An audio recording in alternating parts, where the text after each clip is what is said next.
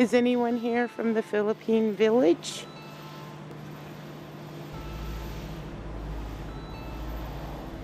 "12 people died from that village."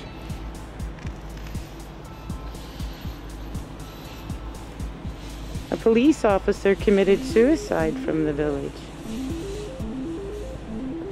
There was smallpox and pneumonia,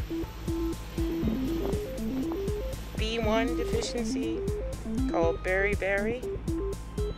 Did you get sick?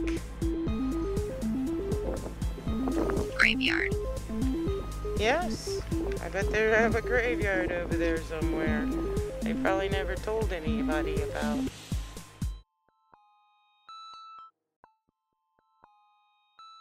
In 1904, St. Louis, Missouri hosted the Olympic Games. The track and field took place here at Washington University's Francis Field. Indeed. It's a beautiful campus. Swimming events and water polo and diving all took place east of here at the 1904 World's Fair in Forest Park. So we're going to check that out today too. But I wanted to start here because I wanted to get a look at Francis Field and talk about the story of the marathon. It had 32 runners, most of them inexperienced, some of them in street clothes, street shoes, and even some barefoot. The start of the race was right here, and it was a 25-mile run over dirt roads, hills. It is considered to be the most grueling and toughest marathon in Olympic history. While racing, one of the men inhaled so much dust because the runners had to endure cars driving on the dirt roads that he collapsed and had to be taken to the hospital. Apparently the dust had ripped his stomach lining. Another was chased a mile off course by wild dogs. Way. The winner made it across the finish line with the help of his trainers because he had taken a concoction of rat poisoning, egg whites, and brandy. During the time period, 1904, they believed that dehydration made someone a better athlete. So there was only one water stop. Most of the men collapsed from dehydration, and some nearly died, making that Olympics a disaster. Is there anything here from the Olympics?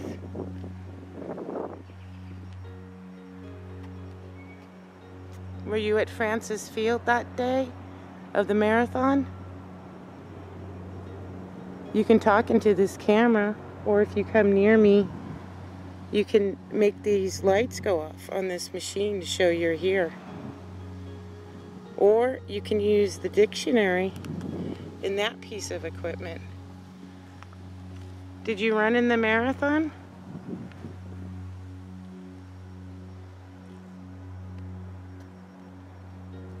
Did you go to the fair, the World's Fair? Were you in the crowd? This is the northwestern end of Forest Park, which sits across from Washington University. And the entrance to the fair was on the north side of the park. And what was constructed here was a mile-long pike, which consisted of concession stands, entertainment, bands, parades, shopping. And there were actually 2 deaths on the pike. One was at the Alps, where they had created mountains and a train ride, and it was the place where you could get your beer. And the other death was an entertainer who slid down a pole with his hair and the wire broke and he fell to his death. This is the entrance where fairgoers came in. And what sits here today is St. Louis History Museum. The 1904 World's Fair in St. Louis was the only fair to make a profit. And they built this museum to honor Thomas Jefferson. It was built in 1913. The theme of the fair was to celebrate the centennial of the Louisiana Purchase. And over here at the entrance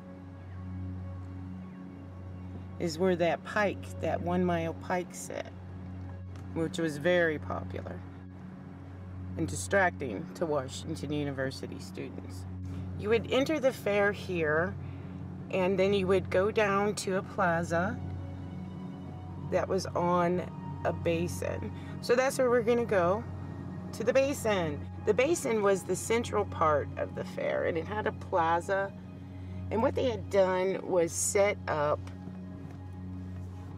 palaces. They had palace of machinery, palace of electricity, palace of agriculture, palace of art.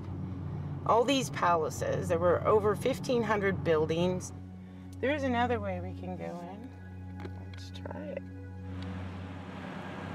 So anyway, the path to the bottom of the Grand Basin seems to be closed to vehicles, and it's a little bit of a walk. But if you follow this canal, it would take you to the Grand Basin. And if you see up here, that's where the big dome building sat. And that's up where the art museum is today. Over here is where you would find the big Ferris wheel. And about where I'm standing is where the Palace of Agriculture was. Up here, they had a 47-acre human-type zoo. Back in 1904, the United States had taken the Philippines as a territory. They brought 1,100 Filipinos over here from several different tribes to set up a village on these 47 acres so they could be observed by fairgoers. There were 12 deaths, most of them by disease, smallpox and pneumonia, one by suicide. On the wheel, there were 2 deaths. There was also a death at the Palace of Agriculture. And again, this is about where that palace sat. Now where we're going up here is where the Palace of Fine Arts was. And also where the big domed palace was. It overlooked the big plaza. Up this way, again, was where the Philippine village was. There was also a war reenactment. I'm not sure where that was, but that was like 13 acres. And there was a lady who was killed there too. Her horse got scared and knocked the carriage down, I believe a 20-foot embankment, and she died in a tent here on the property. There is the Palace of Art. I am getting EMF readings. I don't think it's from ghosts though. Batteries. Oh, from batteries, the perilous said. Probably. And there's that statue of St. Louis. Now when St. Louis was founded by French settlers as a fur trading center on the Mississippi River, King Louis IX of France was a popular historical figure. In fact, he was made a saint by the Catholic Church because of his reforms. However, he's controversial because he persecuted the Jews. So,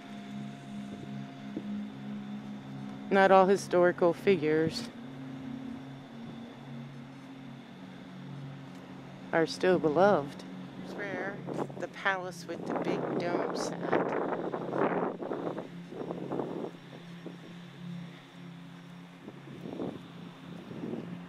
It's just absolutely gorgeous. And the staircase came up this hill here, which is now known as Art Hill. Sledders come here in wintertime.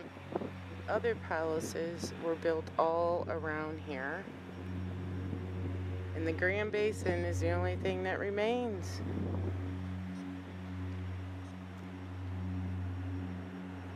Over there was the wheel. And then the Palace of Agriculture.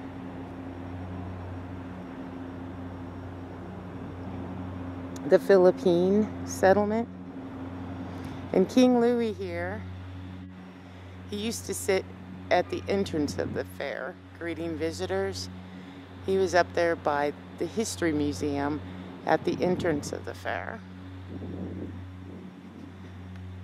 Now the Palace of Art, it was built to be permanent and gifted to the city after the fair.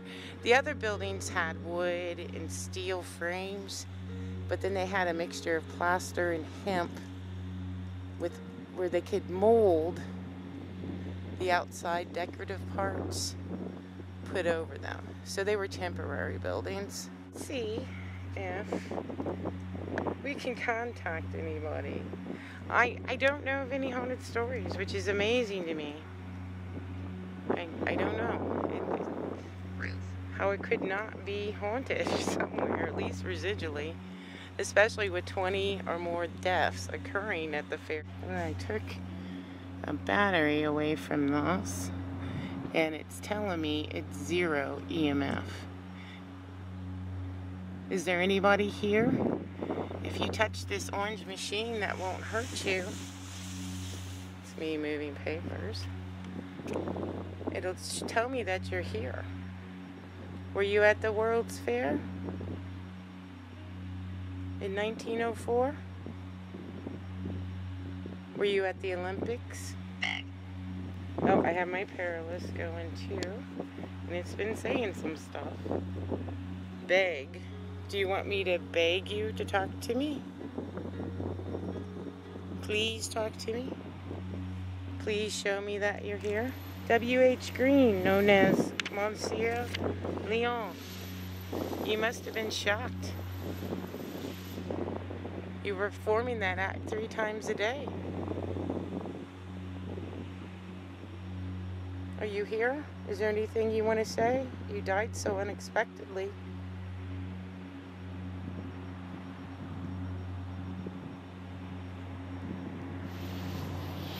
Is anyone here from the Philippine village?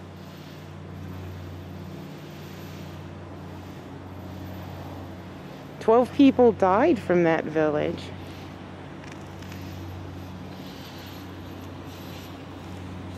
A police officer committed suicide from the village. There was smallpox and pneumonia, B1 deficiency called beriberi. Did you get sick? Graveyard. Yes. I bet they have a graveyard over there somewhere. They probably never told anybody about the big observation wheel. 2 people died. John Goal, on May 10th of 1904, a huge steel pin fell off the observation wheel. The pin fell 200 feet and instantly killed him. John Reynolds, you also died at the observation wheel. You were oiling an axle, lost your balance, and fell 150 feet. You were just 35 years old. Did you have a family? The zoo wasn't here at the fair. I believe it started in 1910. And one of the reasons it did start was because of this flight cage donated by the Smithsonian. There it is. It's the 4th remaining structure. This is number 4 on the map. Number 1 is the entrance by the History Museum. Number 2 is the Grand Basin, which we ended up on the other end by number 3, the Palace of Art. And number 4 was that flight cage. Okay, so nobody's behind me and I'm on my way back. So I thought I'd see if I could get better pictures of this flight cage.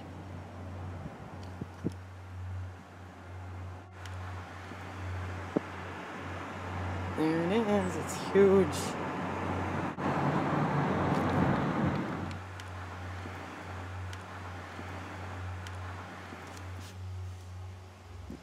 Now this is known as the World's Fair Pavilion. A lot of people think that it was here when the World's Fair was here, but it wasn't. It was built in 1909 with the proceeds from the fair. Again, St. Louis World's Fair was the first fair to actually make, first World's Fair to actually make a profit. And what they do here is rent it out for entertainment purposes. People have weddings and events there. All right, that's the end of the World's Fair tour. Hope you enjoyed it. Hope you could use your imagination to envision what it looked like back in 1904.